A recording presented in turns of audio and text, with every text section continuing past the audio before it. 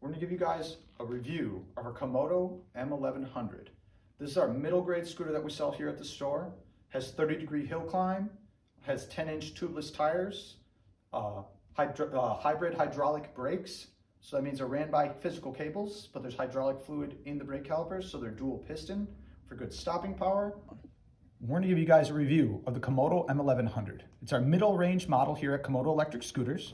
What we have here in the back is our X-Tech hybrid hydraulic brakes, meaning they're cable driven, but they have hydraulic fluid inside the brake caliper, so there's no springs, so they can't rust out. We have 160mm rotors in back, and then we also have 10-inch tubeless tires, meaning there's no inner tube, so it's like your car tire set to the bead, so they're far more durable and don't just explode like the inner tube.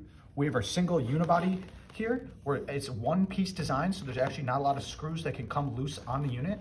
We also have front brakes too that are also X-Tech hybrid hydraulic brakes in the front. Those also are the same, but we only have a 120mm rotor in the front, so you have really good stopping power. We also have an emergency brake here with the fender if you ever do need to use it, but we usually don't recommend it. And then we also right here have a really cool feature, and this is a removable battery pack. So you can actually charge the battery inside the unit or outside the unit. It's IP54 Waterproof, meaning you can go in light to medium rain. The battery just comes right out, so you can charge it inside or outside. And then this comes down. We've already driven in light to medium rain a bunch of times, never had issues. Heavy rain, we really don't recommend it because it's kind of dangerous on a scooter. Our more waterproof model is the D2400 if you're really looking for waterproof. I'll show you here how our KOMOTO M1100 folds. We have this little locking mechanism here that you slide up. Once you slide this up, you push this down, and then there's a safety feature so that it doesn't hit you in the face. You pop that, it comes down, clips into the spring-loaded rear fender, lift it up, weighs 51 pounds with the battery installed. Then you actually come up here, have it open, locks, and you're good to go.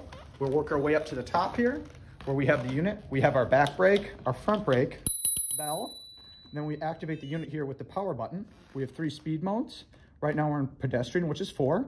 This turns it to 12 miles an hour for eco, and then we have a max speed of 24 miles an hour, or the average speed when the battery's halfway is about 22, 21. So those are your 3 speed modes. This is your throttle that you go up and down with. So that's how you do that with an economical grips. So that makes it easier on your hands. And then there's little switches underneath the brake handles to deactivate the motor every single time that you do it. And then if you double tap the menu button, turns on our headlight, so you're good for nighttime riding. So that's all covered there.